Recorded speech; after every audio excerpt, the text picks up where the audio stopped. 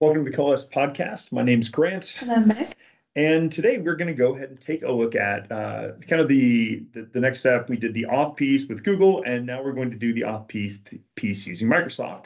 And Microsoft has a bunch of different options inside of Azure. What used to be called Azure Active Directory, but is now Entra ID to be able to log people in with a kind of OAuth type flow. So Meg, you want to, let's go ahead. We're going to generate a project, and we're just going to do the sign in with Microsoft, and we'll go from there. Yeah, very similar to what we did with Google, just with Microsoft. And then we can come down here. We can just call this, I forget exactly what I called it last time. We'll just say Microsoft demo, if I can spell that right. I did spell it right. Okay, great. And then we can copy these and head over here. Paste all of that, and then let that run. Right, just building up our project. Yep, just like last time, we'll also go ahead and do our first migration too, so we can just launch the app easily. And while that's running, let me see if I can find it. All right. So this is just the first step. We're going to have to then go into the web and look at a few other things to get Azure set up. And also one thing to note is that the way the Coalesce template is set up, it does use identity. And so you're going to use identity on top of, or maybe even under, if you want to call it that, on top of whatever auth services that you want to use. And this just does a whole bunch of things for us that makes it easier. You don't have to. You can actually go in and do this without identity. In fact, I just did a project this weekend that does not use identity, uses Coalesce and uses external auth. But you have to do, if you want to use more than one auth provider, you have to do some things on your own, like selecting which auth provider you want to actually use. So you have to selection. So, okay, there's the thing. We just did all the pieces. Yep, and we're just going to write our migration real quick. Perfect.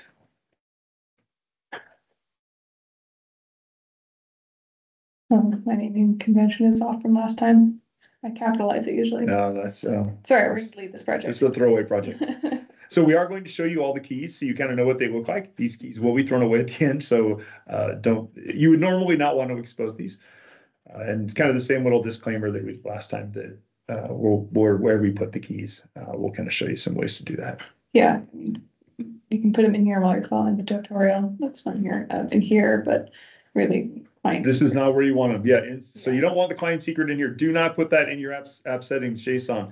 Either make it a secret on your local machine and then put it as an environment variable. So you right click there and you choose manage secrets and you can put it in here.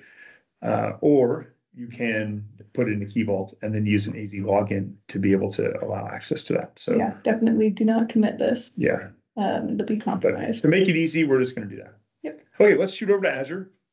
Right, so the best way to get there is actually if you just come back up here and similar with the Google Auth, there's a read more, and this brings you to the Microsoft Docs. And kind of the first thing here is this should already be added for you from the template. So now you'll just have to click this, which I have open right over here, and click on New Registration. And this is inside Azure, inside of Entra ID. Mm-hmm. And then you're going to do an app registration is kind of where you click on the Manage tab on the left-hand side. Down over here. If you want to navigate there. But this should also bring you right to the page that I was on if you did this. Okay, user-facing display name for the application. Auth, demo, and then. Okay, so now we have some options. Yep. We can do several different things. And when you choose these, there's certain options that you actually can't go back on. You have to build a new app registration. So there are some issues in and around this, just so that you're aware of those things. So Meg, you want to kind of walk through each one of these? Yeah, so this one is just, kind of as it says, it's a single tenant. So anybody in the Inteltech organization can sign in this application. But if you're not in the Inteltech org, you cannot sign into the app. So, and if this was your org, like if you did this in your 365 org, this is how you would do it. Yep. So anybody in your org. Now, if you just go on and create an Entra ID environment, an Azure environment, and you create a tenant inside there that has your Entra ID stuff in it, you're going to be the only one in there. And it's probably something like .onmicrosoft.com or something like that. you're going to have nobody in your tenant. So that's not something that you want to do. And really those tenants should be named like by a domain name, like intelitech.com or whatever the tenant's name is. So just realize that that is an option only really if it's really kind of for O365 type usage. Yeah, like a work account or a school account or something like that. And this is a great option if you're making an internal app that you don't want anybody else to get into, because it gives you kind of like this default security that you don't have to worry about too much. Only people in your work can log in. Yep, and Microsoft just takes care of that for you.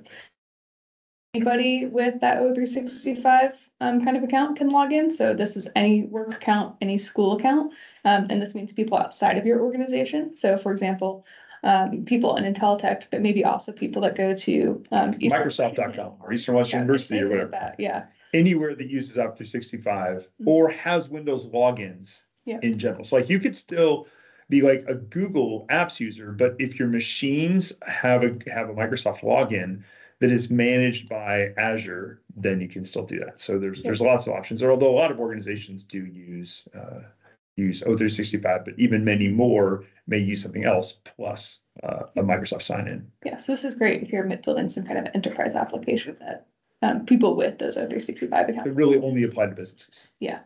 This other one here is to allow both those work and school accounts, kind of as you see here, but it also allows personal accounts. So like as it kind of says, examples of like if you had like a Skip account or an Xbox account, you could log in with that to this application. Right. So you can basically create free accounts, right? So the other options, not everybody can log in. Option 1 or 2, you're either inside the org or you have an O365. And the only way to get one of those is either buy Office or to go through all the steps of setting up an Azure tenant. I mean, there's a whole bunch of things there you'd have to do. It's pretty high bar to get into those. Right. This one's way lower. You can just go sign up for a free live account, right? Boom, that's it. And you can use those accounts. Yeah, so this is just if you wanted to open this to the public, anybody with a Microsoft account can log in. And this is a little bit of this is kind of exposing a little bit of what Microsoft, they have this kind of bifurcation of accounts, right? There's this idea that I have organizational accounts, but then you also have personal accounts. And so they no longer allow them to do the same, but for those of us who've been doing this for a very long time, we actually have 2 different accounts that are the same username. Anyway, you can fix that, but it's awesome. Yeah, so a little bit more complicated than setting up Google Auth. There's just more options, right? There's a lot more things you can do. And then finally, we have the last one. Yeah, which this is just this option without the school or work accounts. Right. So if you're making a consumer app, that's the one to do. Let's choose the hardest one, number 3. Great. We'll do that one. It's like the most open, right? You can do all kinds of different things. Anybody can come in. Okay, redirect URI. So this, if we go back to the logs here, the docs here. I don't know why I said logs. There probably is something in here, but if not, right here. So, oh no, this is for later. Okay, hold on. So we can set this later too. Yeah, we can set this later. So web, and then we can just put in, this is the same place we're going to put in We'll do it. We'll do it now. Oh, we can do it now. That's fine. Yep. Basically, it's this here for when you're creating your all your client secret and your redirect stuff. So this is similar to what we were doing at Google, where you just put in your local host / whatever that redirect is. And you can have multiple redirects for multiple different auth endpoints. And so essentially what's going to happen is your app is going to redirect over to Microsoft with effectively where it came from, and then it's going to redirect back, and it only goes back to the places that it knows, because otherwise anybody could use your auth endpoint. If you had to pass into your auth endpoint where you wanted to come back, well, then your auth endpoint really isn't secure. I mean, in that respect. So it has kind of these known endpoints. And now you do also have to have the secret, which is super important too. So and I'm just launching to get the port. Get the port number. So we'll wait for just a second while that launches. A little fail, but it'll pop up just long enough. And we could, I guess, go into the debug settings to pull that out too. But it's easier just to launch it and see what happens. But also lets us know if we have any problems. Yeah. Any problems other than missing the client ID and client secret. Right. That should be the error that we see. If not, there's a problem. And thinking takes a little bit of time. All right, there we go. So that's fine. So there we go. Let's come back here, pop that right in front. And now we have our redirect URL, so we can hit register. Now, like in the Google process, there is a process for going through like an approval, essentially, right? They're not going to let you just do this and put it out to anybody. So we'll probably see some of those things here. There's a process of doing that. So there's some good prompts in here to make that happen. Yeah, but you don't have to go through the branding exercise first, though, which is kind of cool. They don't force you to do those screens. right up front. Yep. So Okay, so there's our client ID. Yep. So we're gonna take So that, grab that, bring that over to our paste it client in there. ID. And now we want to make a secret. So And that client ID is much more public than the secret is. So yeah, I mean, it's okay if you put this in your app settings and commit it. It's specifically the secret. The secret is the commission. I mean, if you want to be extra secure, you could put your client ID in Key Vault, but you can't roll it or anything, so it's not a big deal. With secrets, though, you can roll these, and basically what that means. Well, first of all, you can put expiration date on here. We'll keep this at 6 months because it's only going to last 6 hours. Yeah, so. Not very long. But you can even make it longer than the 730 days here, I believe, with the custom option. Yep. Just make sure if you go anything too far in the future, just put a calendar. Just mark your calendar, because otherwise your app will literally stop working.